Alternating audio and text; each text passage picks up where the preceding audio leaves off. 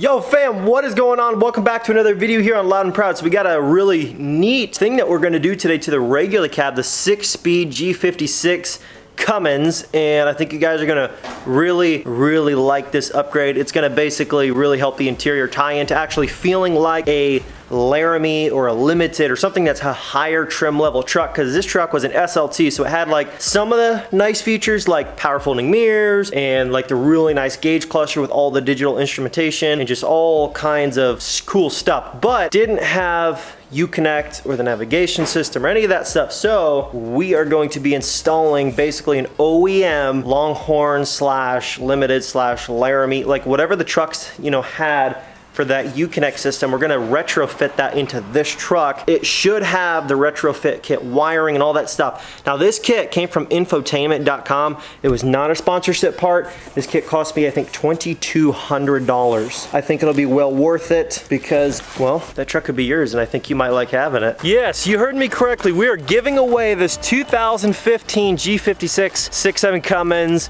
with $5,000 cash, and until June 12th only, you can get 10x entries towards winning this truck. Truck's hardly got over 25,000 miles.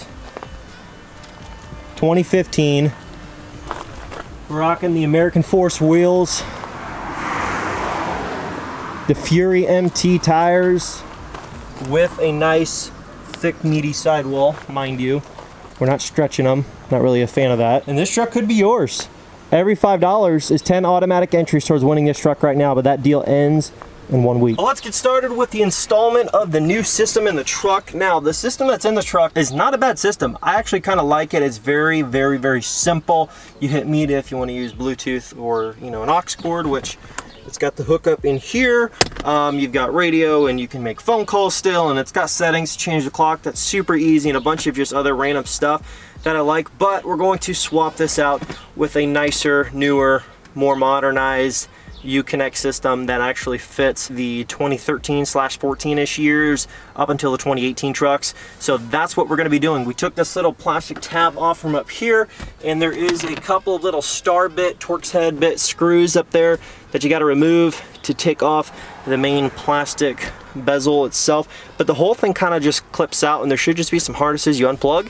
Then you plug back into the retrofit kit and install it. Sounds really easy, but we're gonna find out because I haven't installed it yet. Let's get to it. I think it'll be a really nice, subtle change, but it'll make the truck feel more like a high trim level pickup, which is what we want. And keep in mind, we are throwing the Limited style leather interior in this truck. It's getting black perforated seats with charcoal stitching. It's gonna be epic. We're just waiting for the leather shop to get it in so we can drop it off to get installed. Now, like I said, this truck, it does have this little screen here, and it's got a lot of, you know, basic features, and we'll turn it on so you can kind of see some of those basic features. This is like again, this does have U-Connect, but it's a very dumbed down version of it.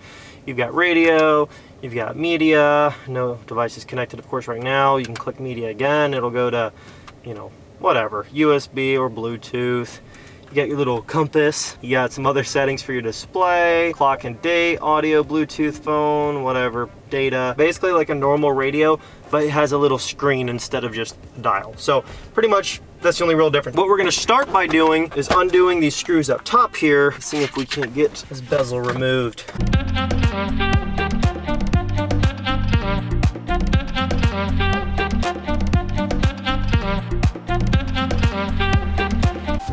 Well, here we are so far. Definitely not done, but this has definitely not been a very hard process at all. Very simple. It's not screwed in place. I just wanted to make sure that it was properly connected. Now, they do give you a bunch of wiring harnesses, and since I'm not replacing this bar down here, it's just the same wire. It's just gonna plug back into it because that's not changing. But if you look at the old one, it is different. So it's not gonna be a direct plug and play, but it should still work with the wiring that they give you to make it work with this truck. Are actually going to be able to use this bezel. It's just a lot more complicated than I realized. We're going to get to doing that right now. Thank you to, what's his name? Let me just find you on YouTube. I'll give you a shout out. This is the video that helped me figure out what the heck I'm doing. Seth, however you pronounce that, okay? That's the video that I saw. You kind of went through basically how you're supposed to do it. So let's get to swapping this thing over. You've actually got to remove this trim piece like the other guy explained in his video. remove these push pins for the glove box. And then the sides of the glove box, you can kind of just like push them in and pull down. That comes out. This soft insulation looking piece here, just pop it out. It's just some little clips that unsnap. There'll be a piece that looks like this. It'll be upside down with a wiring harness plugged in here, so you won't see this side. And that comes out of right there. It'll be just up there with a harness plugged in, and you'll just take that out. It's 2 Phillips head screws.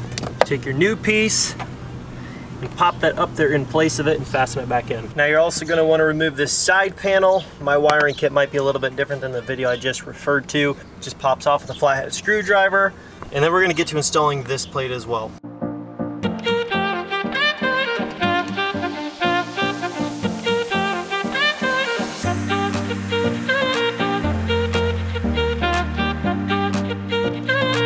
Okay fam, so about 10 hours later, okay, not actually 10 hours, but I would say 5. Here's where we're at. So I did end up getting everything done. There's a plate that you connect just one single wire into the center of it, and it just kind of, you put these screw heads, they're not tightened all the way. You probably don't have to tighten them all the way, but I just did.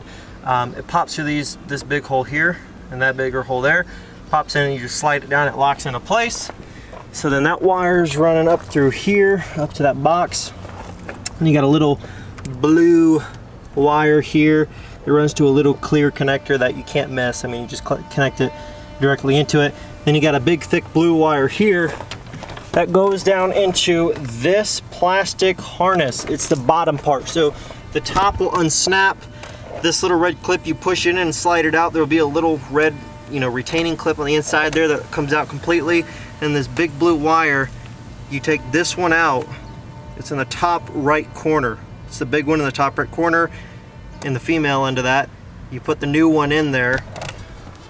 You ground your little black wire to this 13mm bolt, which, zoom out so you can see exactly where it's at. It's just right here on the corner, just below the dash. So now, well, also you had to take this little module up in here, you drop that out and you put that new one up in there. You disconnect this wire here. Well, it'd be this one, you put the new one in there. We're gonna clean all this up, but we're just gonna get on time lapse here of reinstalling it. But other than that, the stuff up here is super self-explanatory. Just, it's the obvious ones that plug in and the rest of them don't work. But other than that, this is the only stuff that was kind of complicated. I just didn't understand what I was doing, otherwise it would have been done in 30 minutes. But remember, what goes on down here in that ground right there, that's the biggest thing to get your AC to work, because that's the only problem that I was having. Everything worked. I'm like, I have no air conditioning. I have no air conditioning. You know, like somebody can't have a truck with no air conditioning. It's a new truck, So I got that all hooked up. Now everything works perfect, just like a factory Laramie or Limited would have with this system in it.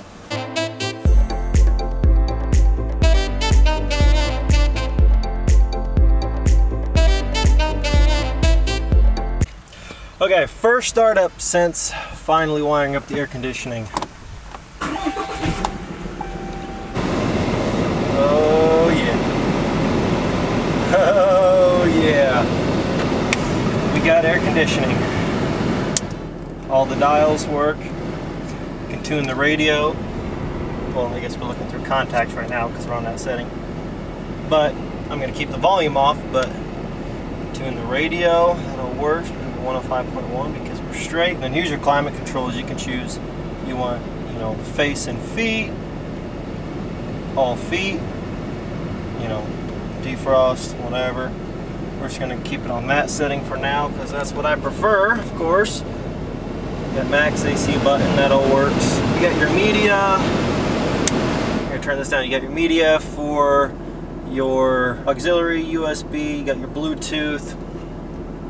I mean, just all this stuff. You got navigation in this thing. You can like where to, and we'll do, let's say, shoot, I don't know. Let's go to Panda Express, and it'll bring up the nearest restaurants, I mean, it's great. You can scroll and you got all this. And this is why I bought this system. I love the U.Connect systems. I'm not a big fan of like the Ford stuff, the GM stuff. I hate it. I just don't like it. But for me, I mean, this is my preference. This is what I like. I like the U.Connect stuff, and I've used, you know, the Ford stuff in my dad's King Ranch and my Platinum that I had. I've used, you know, the GM stuff and like even my wife's Cadillac that I got her. I don't like it as much as I do the U.Connect system. It's just so much better. The features are better. The response time is better. Everything's just quick, and you got about a second delay, you know, but that's pretty much it, you know, if you really want to. There's all kinds of crap you can go through and hook up and use. So yeah, I mean, that's the system. This is a $2,000, $2,200 setup. And the reason I went with that is because if you look at the gauge cluster, it's already like a little bit nicer. So then you got all this stuff that just looks like it goes together. The color tones go together, the feel, the vibe. Actually, I just realized this. If you look back here, it's got like that brushed aluminum looking background, and now it matches that. So, I mean, it's just cool, and that's why I wanted this system. I'm just not a huge fan of the small itty bitty screen. Now obviously that's what you get when you get a lower trim model truck. It doesn't come with all the fancy stuff, and you can see why sometimes it's just worth paying the extra money to get it as an option from the factory, because if you don't, they make sure you pay an arm and a leg if you want to put it in a truck after you buy the cheaper model, because they want to try to convince you that next time you buy a truck, just buy the higher trim level instead of paying the extra $2,200 for this setup and paying an extra, you know, a couple thousand for the leather interior and paying an extra couple thousand here and there. Like, it just adds up so quick that you're like, oh crap, I could have just spent 10 grand more and then just had all the stuff that I wanted for, you know, $100 more a month or whatever. It all depends on how you look at it, but all in all, I'm glad I put the system in here. I think whoever ends up owning this truck and winning this truck, because, you know, you can, right now at lmpgear.com, you're gonna just much more appreciate the interior of the truck and the feel of the truck now that it looks a little bit more complete and it looks like a better, higher trim level truck, because it does just have so many nice little features, and this is just gonna make it that much better. So that's it for the new U.Connect system install. Didn't really get a super step-by-step, but all I'm gonna say is hooking up the wiring behind this is super easy. 2 screws pop out up here, and then you just disconnect and reconnect with your new harness, and a lot of those are the exact same ones that are already installed. You just reconnect them. In terms of the actual connections to the radio, they're the exact same, and then the connections down to like the climate control and all that stuff, there's like 1 plug and that's it. There's not 2 anymore. You just basically wire up the rest of the stuff, which is out of the glove box. You gotta take the glove box out, but other than that, I mean, that's really it. It's not that hard. But here's the truck in its current state. We're so close to having this thing done. There's only one more thing we're really missing about this truck to finish it off and just really give it the look and feel that we're wanting, and that's the leather interior. But other than that, I mean, actually I'll give you a little bit further back view of the U.Connect system. This thing's a stud, and it could be yours. Just think about it. Just picture this truck in your driveway with $5,000 in the cup holder, and imagine the smile that would be on your face.